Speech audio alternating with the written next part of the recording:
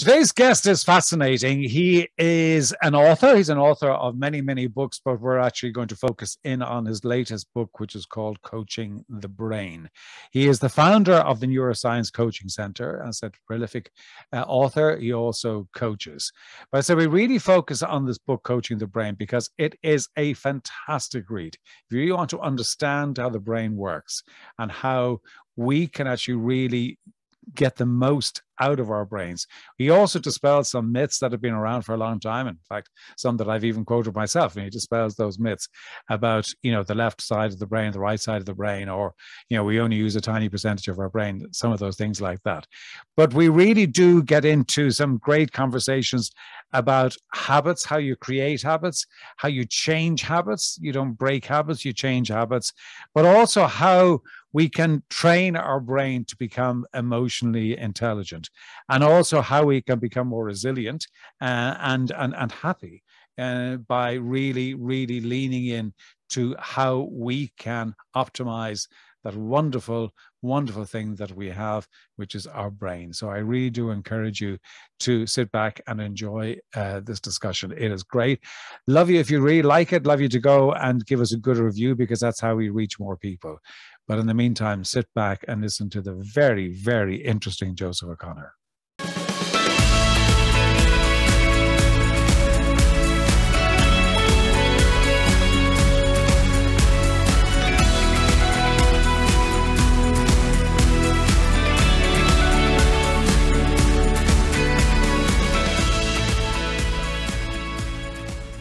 Joseph, thank you so much indeed for joining us here on the podcast. It's a real honor to have you here.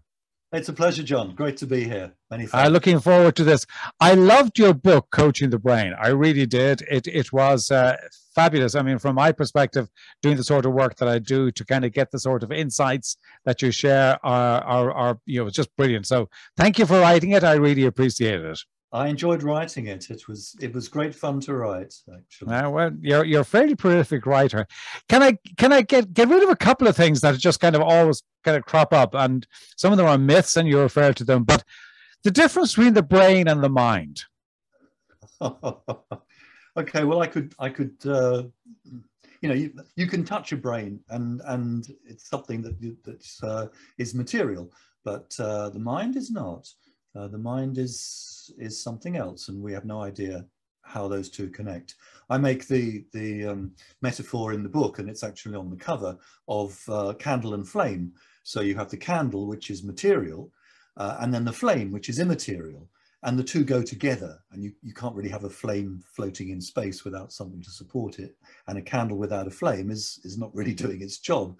So you need both, and that's what's really amazing, that the brain is material, but thoughts and what we call the mind, made up of our thoughts, is immaterial, and yet the immaterial thoughts fashion the material of the brain, make the connections, make some thoughts easier to think, make other thoughts not so easy to think.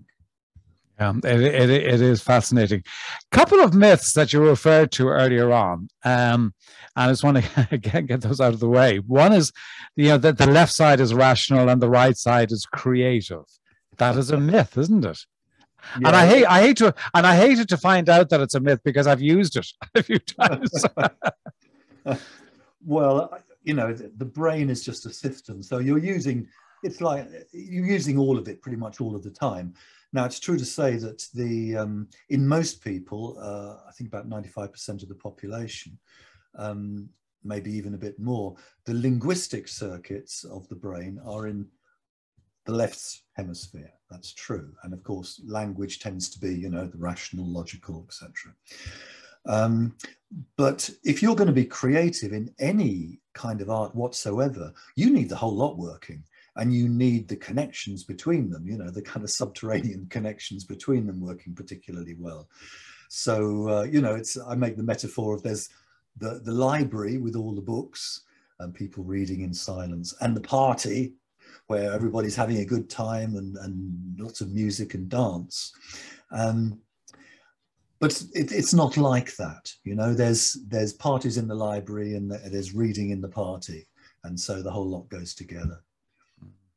The other myth that you dispelled is about that the fact that we only use a small percentage of our brain. And I'm just curious, when you think about those things, the small percentage, because you're saying, no, that's not true. And the myth about the left and the right. I mean, where do these come from, and what substance were there for them to exist in the first place? Well, I think for the left and right hemisphere, those two parts of the brain, it's true to say that there are some, there are logical parts in the left hemisphere, and there are, shall we say, the more spatial orientation parts in the right hemisphere. And so there is a certain amount of specialization, but you're actually going to put them together in any sort of reasonable and creative way. They've got to work together. So I don't think it's fair to say one part of the brain is this and the other part of the brain is that.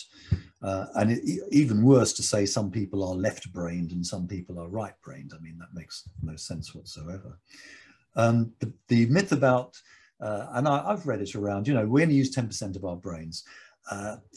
You can't say things like that because it's just uncountable, seeing as that we have about 86 billion neurons and countless quadrillion connections. Who's counting?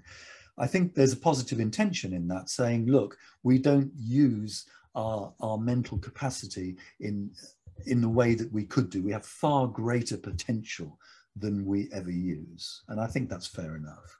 Yeah. Okay. Can I talk about habits? Because you do talk about habits in the book, and you say that, quote, I hope I'm getting this right, habits are our friends when we want to stay the same, but when we want to change, they become the enemy. I thought habits were good. Of course, not all habits are good. Well, yes, habits are essential and good. That's what we do. We spend our time repeating stuff over and over again, which then gets translated into the brain connections being strengthened. And so that it happens without us having to think about it. We couldn't really go through a day if we didn't have habits. We cannot think about everything that we do. So that's fine. But habits can be they're not just physical, of course, they're mental habits as well. The thoughts that we continually think and continually repeat and pay attention to will strengthen the connections in the brain and will become those things that automatically come into the brain. So if you think of habits of things that we do without thinking, then this is a certain danger, isn't it? Because while the environment stays the same, that's fine, works great. But the moment we want to make some change, then that becomes a difficulty. Even with the really simple habits of I don't know. Smoking has a chemical component, but just maybe like a habit, someone's got a habit of kind of scratching their ear, and they want to stop because it doesn't really suit their personality. But because it's so ingrained, it just keeps happening, and they have to be aware of it, and maybe they have to get someone to tell them when they're doing it, and they have to have reminders. So when we want to change, those habits that automatic, we do without thinking, will continue to be automatic and without thinking unless we make a positive effort, and then we can change them. And that's a better metaphor than breaking habits, because you don't break habits, you actually divert the energy into another one. In the book, there's the metaphor of the ski slope. It's like there's virgin snow going down the hill, and then there's one skier goes down, and then another skier goes down pretty much the same way because it's easier, that the snow is a bit flatter. And then by the time 20 or 30 skiers have gone down the same way, there's the way that people are going to go, and that's easy. And somebody coming to that will go, oh yeah, there's the track, off we go. Now, if you want to make a new track, i.e. new habit in this metaphor, you're going to have to break the snow again somewhere else. And that takes some effort and thought. And when you're talking about changing that habit, where does the brain and willpower come into play to stay with it? Well, a habit, from a neuroscience point of view, is an action from which the reward has been, which used to be rewarding, but is no longer rewarding. In other words, we repeated that action because it was rewarding at one stage, but then it just becomes habitual and there isn't really any reward left in it. So you said about the willpower. Yes, willpower. You can't find willpower in the brain. What you can find in the brain is just a series of electrochemical connections, and the willpower is something that we experience as part of our mind and our thinking and our subjective experience. So when we want to change a habit, first of all, there's got to be a good reason for it. We're not going to change it just at random. And that usually means that the other one wasn't working, or there isn't a reward in it anymore. Maybe even it's not very good anymore. So we do have a reason for changing it. And then if we can structure it in some way to make that change, it becomes easy. Now, there's good ways and difficult ways to change habits. And if you choose a difficult way to change a habit, then you're going to need a lot of this willpower, that we all experience. But we don't know where that is in the brain, if anywhere. Right. Just to go on talking about habits, because and I thought this was interesting. You say that to change a habit of thinking, you need to act differently, and to change a habit of acting, you need to think differently. And the reason I found that so particularly interesting was because I kind of got the bit about to change a habit of acting, you need to think differently because of some of the inside out. But to change a habit of thinking, you need to act differently. And that didn't quite sit as easily with me. It's funny to have what you wrote told back to you. So what did I mean? I think that if you have a habit of thinking, you, for example, you think that delegation doesn't work, okay? Because you've delegated in the past and it's been a disaster. So you really don't delegate. But you're getting a lot of work, there's a lot of stress, you're not sleeping very well, the work, you just don't have time, big shortage of time, not seeing your family, got to do something about this. Delegation doesn't work, I wish it did. Now, delegation doesn't work is a thought, what I call a mental model. It's a habit of thinking that you take for granted, built on previous experience. Because we're not arguing with the fact that it was a disaster before, but what a coach would say, and certainly what I would say, would be something like, okay, let's take a look at that particular context, that particular time, those particular people, and the sort of person that you were and how you did it, where it didn't work. So we know that didn't work, but we make it very contextual. And of course, it's in the past. Now, different time. We want to see if this is still true for you. In order to find that out, you have to do something differently. In other words, you would have to delegate something. You'd have to act and do it in a way, of course, that didn't replicate the mistake in the past. And then you would get real world information about what you did and how well that worked or not. But as long as you don't actually make the experiment, you're not going to find anything, because, thoughts are just thoughts, you can replace any of them, but you've got to try them out to see what works. So does the actions, what you're saying, the actions kind of validates the thought? Well, is that right? My context here was, if you have some habit of thinking, some mental model that is limiting your courses of action, but that mental model is a habit, so you kind of keep doing it. And there's always a little bit of fear as well. It didn't work in the past, it was awful, I don't want to do it again. So, you're a little bit afraid here. And you're afraid that if you try it out, there's going to be some repercussion, and that's going to make it bad. So you have to do it differently. Perhaps that sentence ought to be slightly modified in the second edition to say something like, if you want to change a habit of thought, then you have to test it out with a different action to the one that gave you the original experience. But that's a bit of a mouthful, isn't it? It is. I prefer your version. It made you think, so that's the point, isn't it? That's the whole point about it.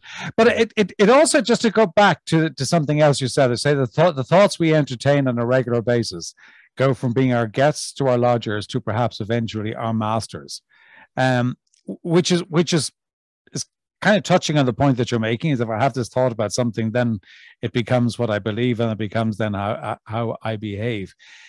That's fine, and we all know that. But how do you, if it is a thought that we entertain on a regular basis? I mean, if it's serving us well, that's great, right? But if it's not serving us well, it's obviously not so great. But it's very easy to say, well, stop entertaining the thought that it's not serving you well. But that's easier said than done, isn't it? Oh yeah, but that's only half the story, isn't it? You can't just stop it. You have to replace it with something that is better suited to you, who you are now, your life, your context, your goals, your values. So you take the original intention of the thought, which was probably pretty good, you know, maybe it saved you, kept you safe, saved you some trouble, did well for itself, you know, honor that. So respect the intention, but replace it with something that still honors the intention, but is more accurate to the person who you are now, and the surroundings and context that you have now. Mm-hmm. So it's replacing it, isn't it? It's not. Absolutely, yeah. You've got to. You can't just stop it. You know, you want to go skiing, so you know you've got to find another way down. But yeah. These habits. The point you made was a very good one, because we're forming habits all the time, and some of the saddest, one of the saddest phrases that I've heard people say, and even myself say, is "one more time won't hurt." You know, well, it's true. One more time won't hurt, but one more time won't hurt repeated all the time as a justification is going to hurt a lot. And that's a problem. And the second thing is that habits are formed by repetition, for sure. But they're also formed, and they're formed much quickly, by attention, what you pay attention to. So it's very important to think about what you are actually paying attention to, because attention is a very precious resource, I think, anyway. It's not one of these things like willpower. You know, willpower and attention, you don't find them in the brain, but we find them in our subjective experience. And whatever you're paying attention to is actually turbocharging the rate of connections that are being made in the brain. Simple example, for many years I was a professional guitarist, and I used to practice the guitar, of course, but I knew that if I practiced for half an hour a day, really paying attention to what I did, this was worth a couple of hours just messing around. Very intentional. Is it true then to say, just as you were talking, it was just occurring to me, you know, you talk to people who who become depressed, and that one of the things that I always find interesting for me, but disturbing for them, is that when you actually hear them talk, they said they get fixated about something is, and they go round and they go round and they go round, and the thought just does not leave. They cannot. Well, I know you can't stop the thought, but they can't replace it even with something else, and that actually just spirals into depression. Is that a significant reason why people spiral in that way? It tends to happen in depression, yes. It tends to get this rumination of it's always the bad thoughts. We don't ruminate on good thoughts, no, which is a shame, isn't it? You know, something comes in of something that might happen, hasn't happened, might happen. And then, oh, well, if that happens, that would be that, and then that would be that, and then it spirals off, as you say, into, oh my God, and in your head, before you know it, you've lost your house and you know, your income, and you're on the street, and none of it is true, and yet it's somehow very seductive to fall into those kind of loops. So this is where it is important, and there's many ways that you can go about putting a stop to this, and the sooner you do it, the easier it is, and of course the more you do it, the easier it gets, because you're building that habit of stopping it at the beginning. So first of all, you can think, you know, that kind of rumination is perhaps in technical language, you could call it your default mode network. The default mode network is the part in the brain that kind of, go round and round and it's all about me. If you go round and round, it's all about me in a nice way. This is the daydream and that's all very nice. But if it goes round and round all about me in a bad way, then this is the nightmare. So first thing is, oh, my default mode network is playing up again, So it's immediately then you've taken a new perspective on it. It's like, it's not kind of you in a sense. It's a circuit somewhere that's misbehaving. And then there's many steps that you can take from that, which is, none of this is true, of course. What else can I think about? So it's almost creating that distance, isn't it? Yeah, you've got to create the distance first. It's not me, this isn't true. And I can, certainly, and you can change thinking. There's a strange seduction in those thoughts, which is, it's definitely there. But at the same time, it is possible to change. Otherwise, it would be, predestination. You'd be spiraling down, and there would be nothing you could do about it. But that's not our experience.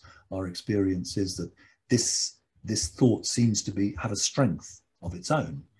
But then we can remember, first of all, there's a distance from it. It's a thought, and it's not me, because the me that chooses differently has a variety of thoughts to choose from, and that's just one of them.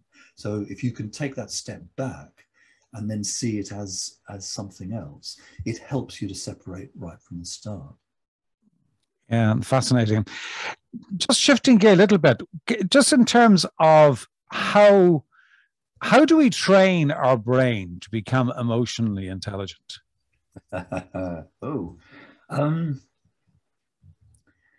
Reminds me of Train Your Dragon. I don't know if you can train your brain, really.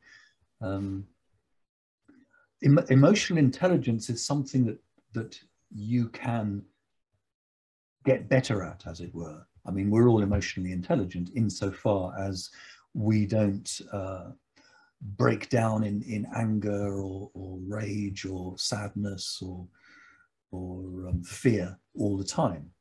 And we're able to manage our moods to some extent. And we can get better at that with practice. First of all, by being aware of those emotions. And then secondly, by having a series of strategies in order to direct the energy of them. Because I don't think you control emotions. For me, all emotions are good. They have an energy to them that's there for a purpose. And some of them can save your life. And that's why they're there in evolutionary terms, especially the unpleasant ones, the fear and the anxiety, the sadness, the disgust. The ones we don't like to feel are the ones that can save your life. The ones that we do like to feel, like happiness, are a bit of an evolutionary luxury. They don't actually contribute necessarily to you surviving, but they're very nice to have. So it's about the awareness there, then the ability to just create a little bit of space and to think about, where do I want this energy to go? Right? I want it. I don't want it to overwhelm myself or another person. So how can I direct it? And then how can I deal with the aftermath? So it's what are the things?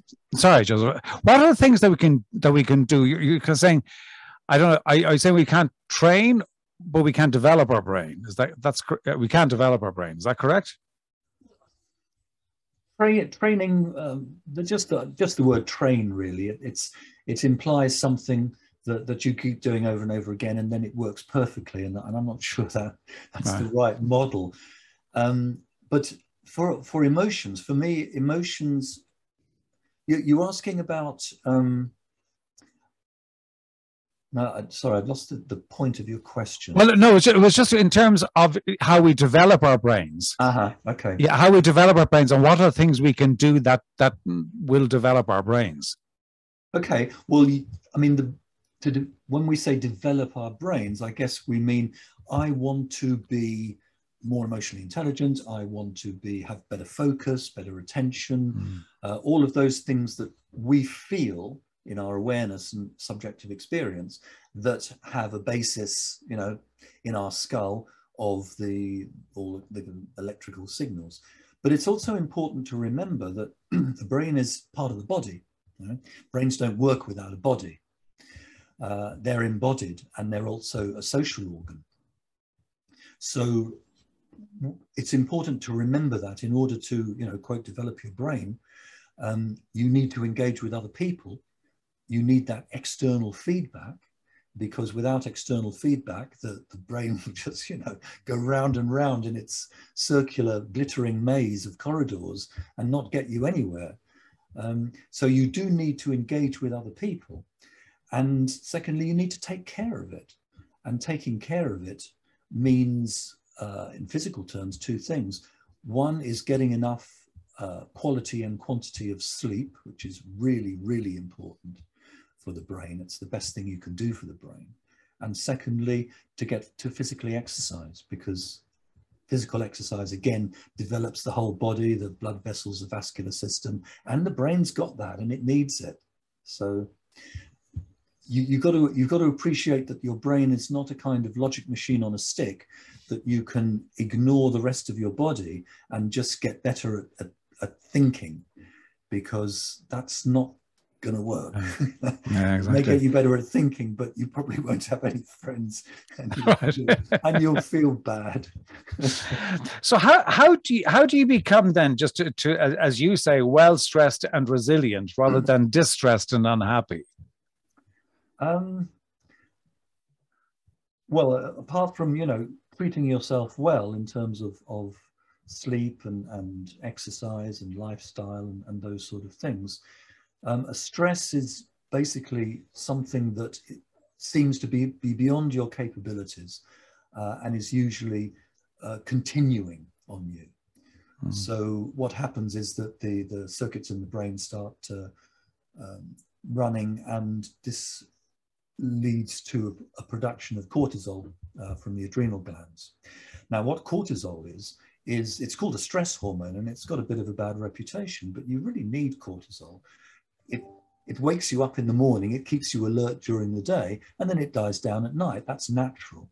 But if you are continually put under challenges, especially if you feel you have no control at all over the challenges that you're forced to meet, then that cortisol is ramped up all the time. And when that happens, that then leads to, as we know, you don't sleep well, digestive upsets, immune system doesn't work so well. All of those are the results of excess chronic cortisol, not just cortisol. And that's what we call stress. So it's about being able to balance the challenges that we put ourselves through and the resources that we have. Because if you have plenty of resources and no challenge, you know, it's like, well, life's fine. You're well within your comfort zone, but you're not likely to get anywhere much beyond that. So, you know, fine, a quiet life. If you're too much challenge and not enough resource, then that's the stress. So we want to balance those two.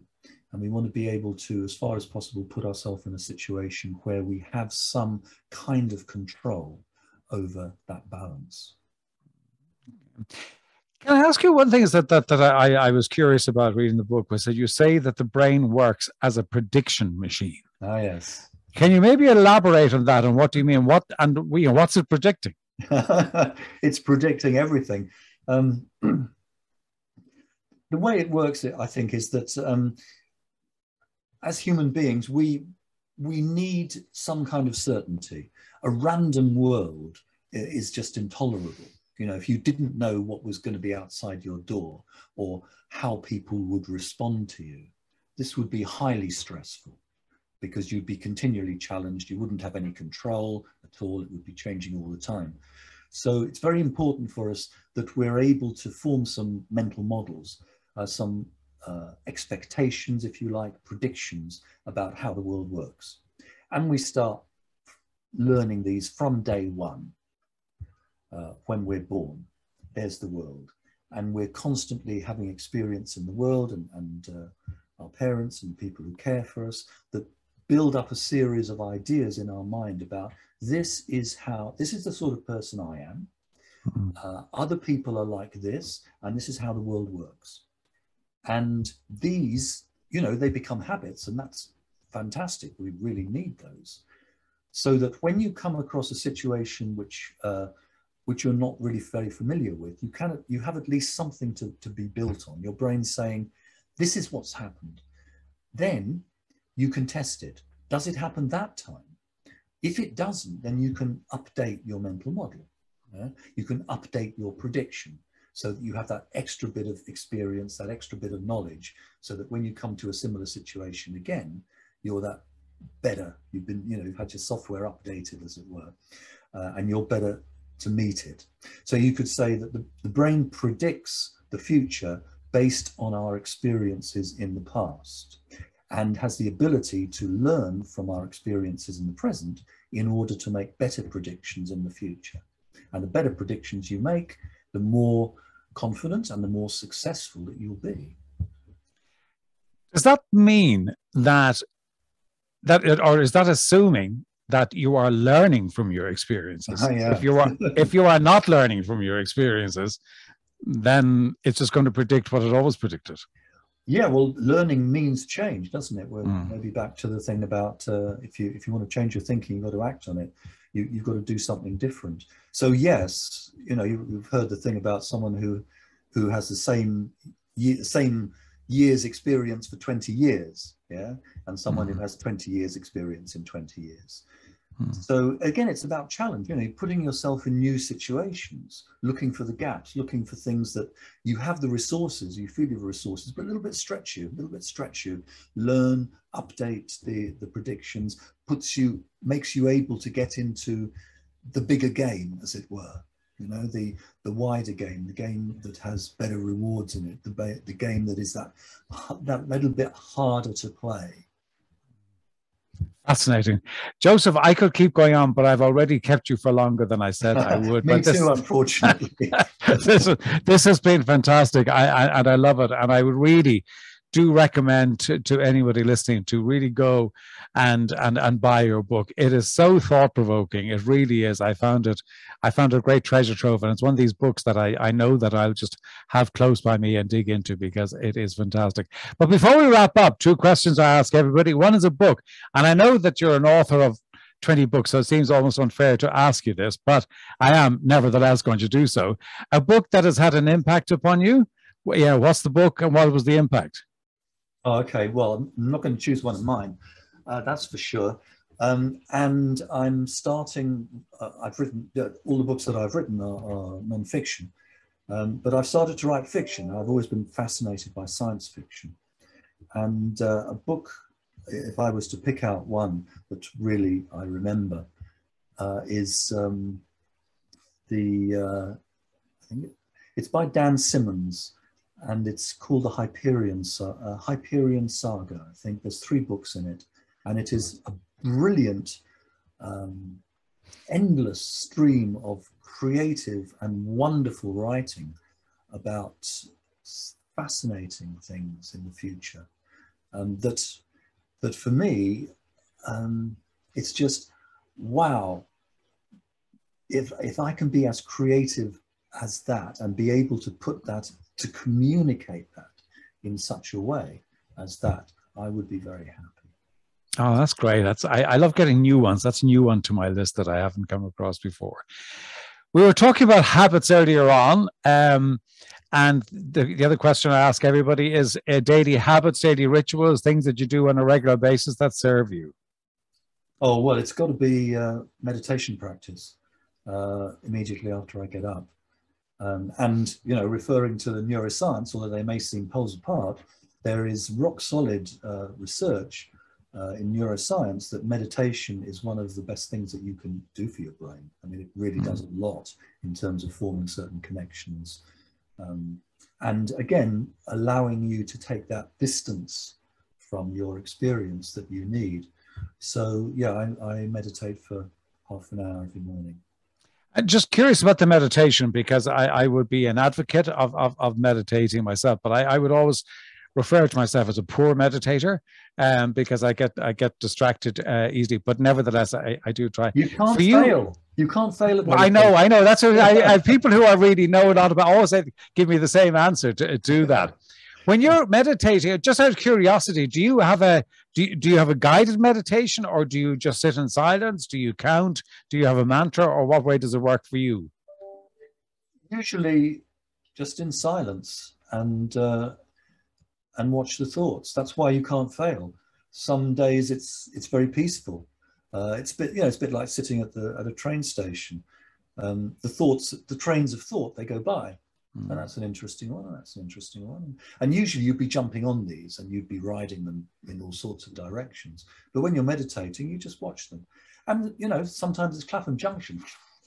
And you suddenly find yourself in, Watford Junction. You think, how did I get there? Got to go back to Clapham Junction, back and watch them go through.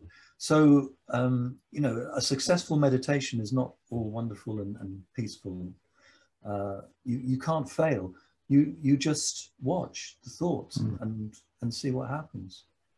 Fascinating. Thank you for that, Joseph. This has been a real pleasure. Thank you so much for coming along. It's been fantastic, so informative. And I said, where can people reach you? Where can they get in contact with you? Where can they get the book? Well, certainly get the book from Amazon. My website, coachingthebrain.com, is a good place to start. And I'm on social media, LinkedIn and Facebook. Great. So, okay. Well, we'll put all of that in the notes. Joseph, thank you again. It's been a real pleasure. Okay. Thank you, John. It's great.